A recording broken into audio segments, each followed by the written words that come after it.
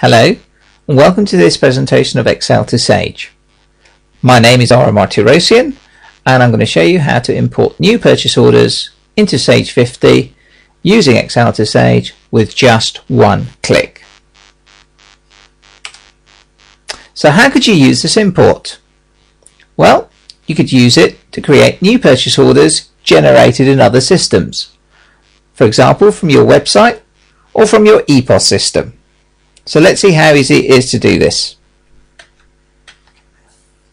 I'll start in my Sage 50, and as you can see, I don't have any purchase orders currently. What I want to do is import two purchase orders on supplier's account RedIT3 and RedIT4. The first purchase order has 2 lines on it, and the second purchase order has 1.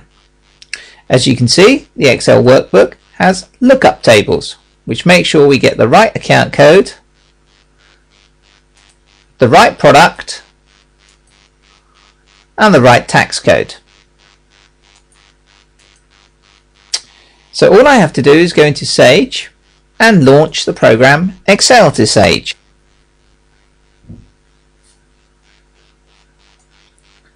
I can then log into the product, which will then activate all the imports that are available to me. And the one that I'm interested in is purchase orders. I'll click on the button, and what that will do is it will go to the Excel workbook and take the details from my purchase orders and import them into Sage 50 with full validation on the product code, the supplier code, the VAT code, and all the other fields that you would normally validate if you were to import it manually. Having done that, it will then come back and tell us that it's finished importing those particular purchase orders. There it is, it's finished. So I'll disconnect and exit, go back and click on the number field to refresh it, and there we are.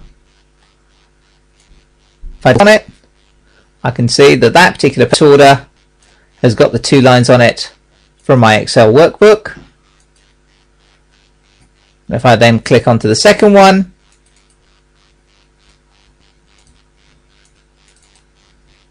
I'll see that that has a single line per my Excel workbook. These can then be printed and processed within Sage 50 as normal. That's dead easy.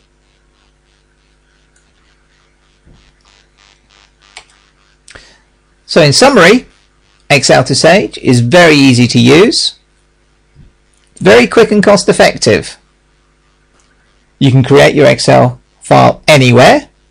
It doesn't have to be on the machine with Sage installed on it, and it can then be emailed back to your accounts department for checking, authorization and import.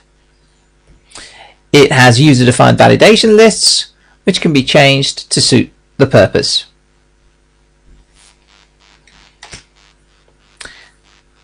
Thank you for your time and interest in Excel2Sage, and I hope you found that presentation of interest.